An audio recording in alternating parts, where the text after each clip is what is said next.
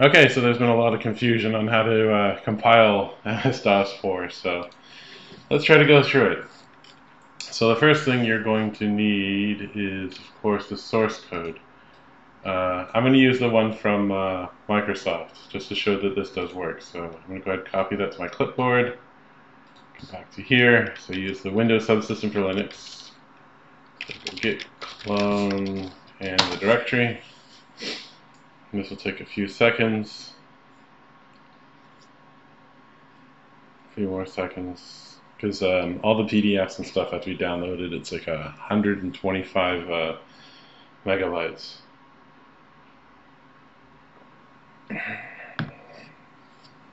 So the problem all stems from the fact that the DOS source codes are not plain text. They have special characters in them. And this really translates into all kinds of problems. So when you go from DOS to Unix, it creates problems, but then when you have special characters, Git gets confused. So it creates even more problems. Alright, so we got the source code. So version 4, there's a source directory. So this is what we want here. So one of the tools I use to get around this is zip and unzip, which are like 32 or 64-bit versions of the 64-bit program. So I'm going to go ahead and make a source.zip of source. So this just basically PK zips the whole thing up. And this should only take a few moments. Okay, because we're going to go ahead and build this thing from DOSbox. So let's see if I look at my source.zip, it should be here. Oh, it's in the temp directory, right? Temp source.zip. So yeah, 6 megabytes. So now I'm going to go and type in unzip. So just to show, the secret weapon here is auto-convert text files. If you treat everything, it's going to destroy a lot of stuff because the compilers and assemblers and system libraries are also binary. So don't do AA, but regular A will work. And then you can use L to force lowercase to make things happier on your PC side. So we're going to go ahead and go unzip -a -ll temp source.zip, and this will unzip our source code. So you'll see the libraries are binary, text files are text files, assembly is here. But here's where we're going to run into problems. See this USA.txt? See, it thinks it's binary because it's got special characters. But because they've been through Git and then Unix conversion, they're all screwed up. So they're going to cause problems on the build. Alright, so let's go ahead and fire up DOSbox. I'm using a plain DOSbox. There's nothing special about this. Let's see. I should have set my path with a DOS5 tool, so I should have stuff like edit. So first we're going to edit the set.env.bat. Alright, so my drive is actually C, and the C compiler directories are kind of wrong. You need to put in BLD for the library and here for the include files. And then by default it destroys your path, which is very annoying. So this will put my path ahead of DOS4's. Alright, so that saves the config there. So I run setenv, and now we can just run nmake, and it will start building. Alright, first problem, line too long.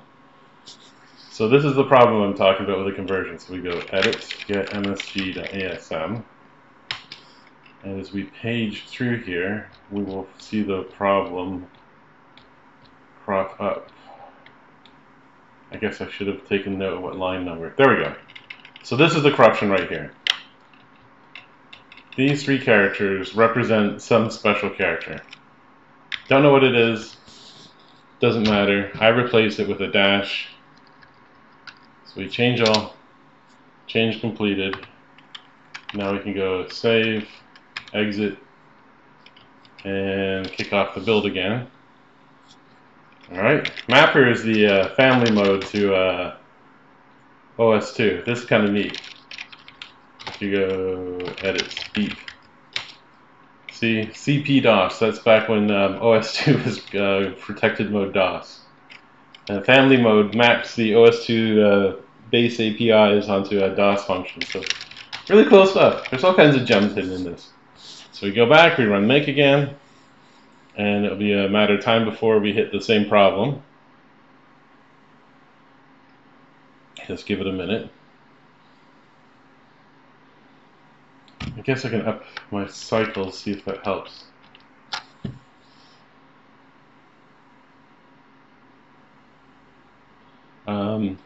I've built this on a real 386. It takes 70 minutes. It is not. It's not fast, but it does work. Oh, I guess I should mention that because this is cloned from Microsoft, it does have the boot bug. You know what? It might be a good idea to fix that. So while that's compiling, let me pull up the fix. I remember it's on io.sys, or the BIOS part, on how it handles loading the rest of itself from disk. Its stack explodes. Okay, I got the fix now. Alright, so this just keeps going. We're into the tools. That was backup. Now we're compiling fdisk. Some of it's C, most of it's assembly. Oh, I guess for fun in the background, I can. I also have a version of the tree that builds on regular Windows natively.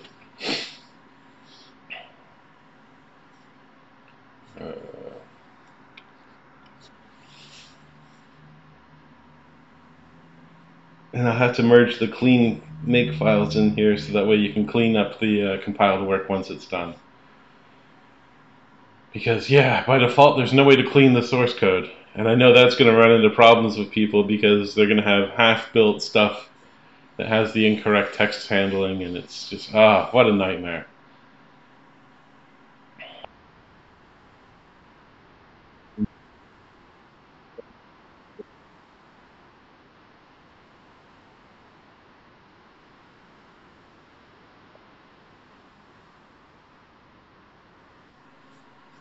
Alright, so we're almost done the device drivers. Alright, select. Here we go. Boom, next problem. So select is the annoying setup program. You can skip this thing. But for the sake of being complete, we're going to go ahead and edit. Select2.asm. And here we go right here. So you can see right here, there's our special characters again. So I'm going to edit, search change that to a dash, change all, change complete, file, exit. Now it's also important that I'm using MS-DOS edit from version 5 because it handles the text conversion just fine. It just works. This might be a good time to also edit the USA info, because this is the other file that has so many problems with this. So we just search, change these 3 characters, change them all. So that's 3 text files we've edited so far. And again, select, you don't even need it. This is the MS-DOS 4 setup program, the one that wants you to make copies of the disks. And it's just so annoying. What if I just want to use it? I mean, I can get the intentions because back then disks were fragile and things used to fail all the time, but I just really dislike the DOS 4 setup program. Okay. So, yeah, that's the part here, the ASCII to help thing. That's where it would freak out on the USA.txt. Alright, we go back, run make again. Now we're going to build the memory device drivers. And there we go, that's it. We've just compiled DOS 4. So let's make a bin directory. There's a batch file here, cpy, that will copy out all the needed stuff into a bin directory. /y, there we go. There's our compiled MS-DOS. It was literally that simple. 3 text files. I don't know why so many people struggle. I've tried to make it as clear as possible, but here, this is, you know, wgetted from, or no, git cloned from Microsoft's Git repo. use zip unzip to do 98% of the magic, fix 3 files, and yeah, there, I've got DOS. Now to boot it, that's where the fun comes in.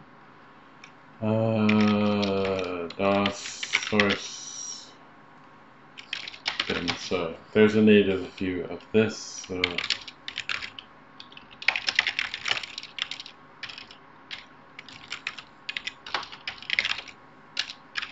going to try to create a virtual machine using Qemu to boot this up. I use DOS5 just because it boots from hard drive. Oh right, the boot from hard drive, we should fix that. Because that's one of the big flaws about DOS4 is it didn't boot from hard drive. So if you go into BIOS, we edit mslow.asm. So this would make it 4, but you know, technically we're at parity. This is the way DOS was. If you had any special type of a card, like my PS2 won't boot DOS4.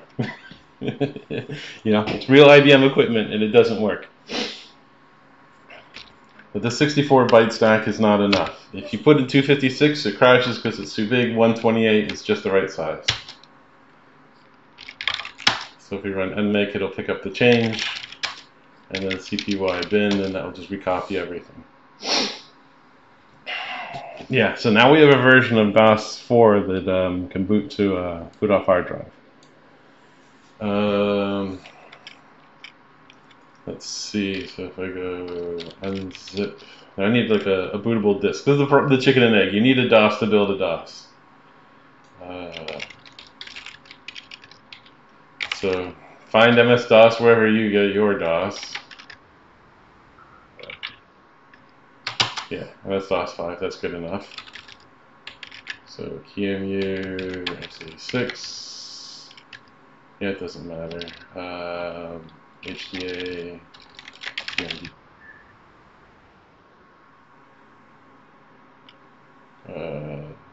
I thought I made a VMDK.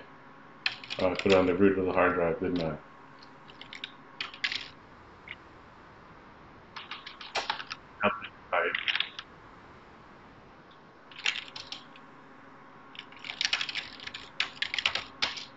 So I tried to show something special and I screw it all up. Oh, because this is the Windows subsystem for Linux, so the paths are going to be different. So yeah, whatever, it's fine. So this FDA DOS5 Disco 1. Hang on, let's move this a little bit more in here. So we should see this. We can just exit this. I want to F this. Reboot.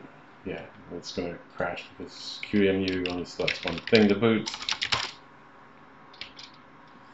Install the hard drive. Yeah, we don't need DOS shell. Format the partition. I don't think we really need the entire thing of DOS, but whatever.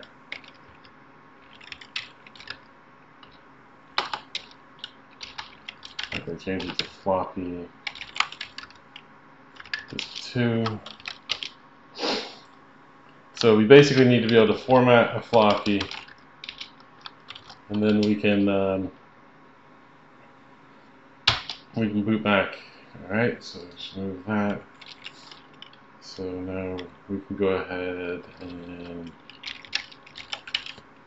I'm gonna have to make it a floppy disk file, and then for HDD it was like read write bin, I believe. So now we need a blank image, so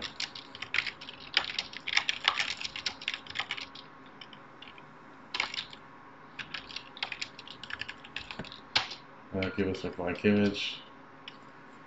Alright, so now if we go to D drive, we should have our DOS. Great. That's perfect. So we're going to go ahead and format A drive. No system, no nothing, just plain.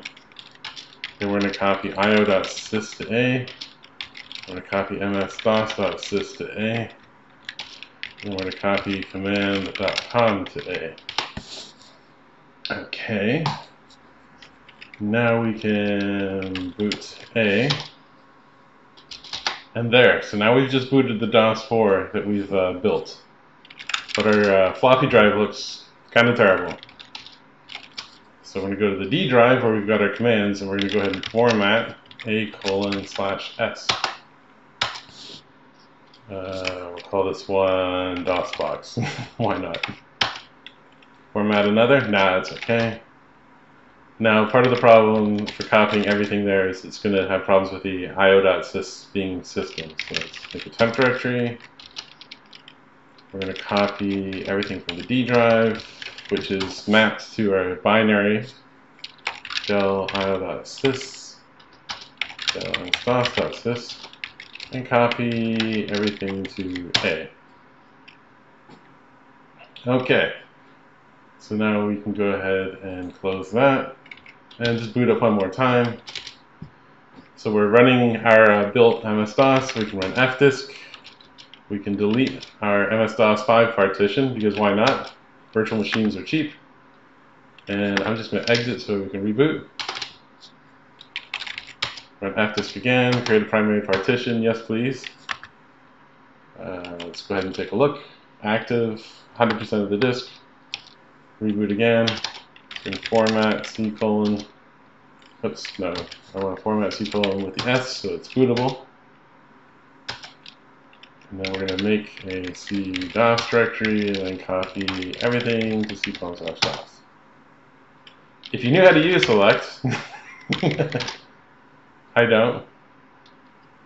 Yeah, it's very annoying. I guess it hangs. Whatever, we don't need it. So now I can boot from the hard drive. And that was part of the big thing about fixing the MS load part, because yeah, by default this will not work. So this is what's great about having the source. You can finally fix a super annoying bug from back in the day.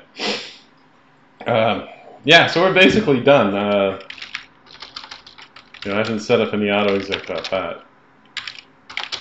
Yeah, see, we're booted from the hard drive and we're up and running. So that concludes it. Like everything else, like when you, I guess, know what to do, it's not too hard. But yeah, I just feel bad for everyone else having problems. I've tried to help.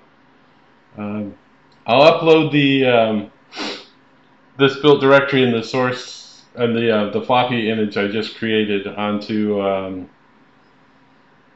I guess archive.org. Archive.org probably works better. So let me go do that. I'll upload it, and I'll upload this video.